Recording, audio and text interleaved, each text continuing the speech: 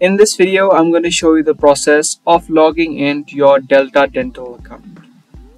If you're also trying to log into this account, then make sure you keep watching this video until the end.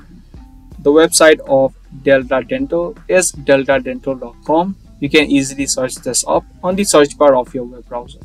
Once you're on its website, you can see a sign in/register option on the top right. Once you click on it, this menu will open up where you can click on sign in and it's going to take you to the sign in section. But if you have not created your account, you can also create one through this section. Once you're on the sign in section, in this box you'll need to type in the username and the password that you created while signing up.